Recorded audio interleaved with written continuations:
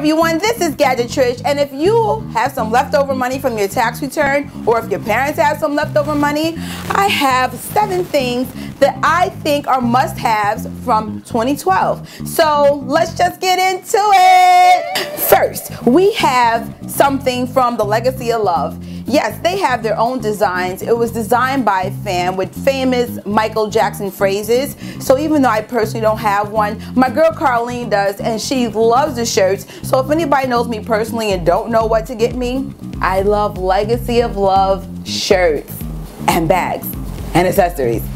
Next, we have Funko. Funko has these cute figures. There's 5 to be exact, but since I'm in a bad mood, here's the bad figure. But they're like under 20 bucks. Get them while they're affordable, and tell them. Next, we have Michael Bush book here. It came out last year. The King of Style, dressing Michael Jackson. If you ever wanted to know some of the thought process of Michael Jackson's outfits after '87, the bad era and beyond, this is the book. Shout out to Michael Bush for coming to New York. Hopefully you'll come back again during Michael Jackson season. Give us a call. Keeping with the theme of bad, did you get the Bad 25 picture disc? It's available on Amazon.com and Rockin' Soul in the 35th Street area. Bad 25 deluxe version is my favorite version because it's in the middle. It's not too cheap, not too expensive. It's this sweet spot of $40. You can get this on Michael Jackson's website, Amazon.com, and I got mine at Best Buy. So check that out.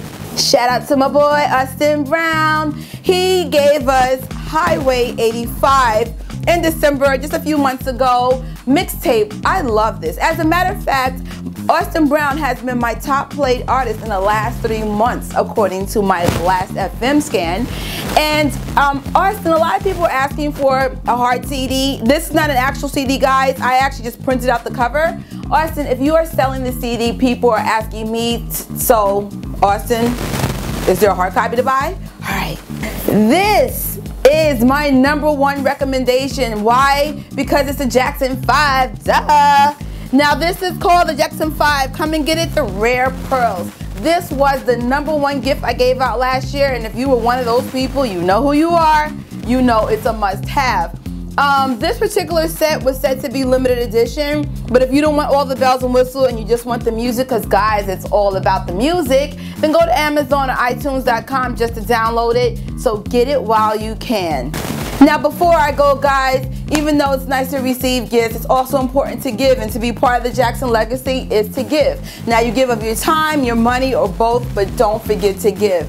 And shout out to the community, the MJ community, the Jackson family community, the Austin Brown, I mean just the whole umbrella of what makes this. So hope you guys enjoy your tax season, and if you owe money, I hope it goes well. And until my next post, Gadget Trish is out. Bye.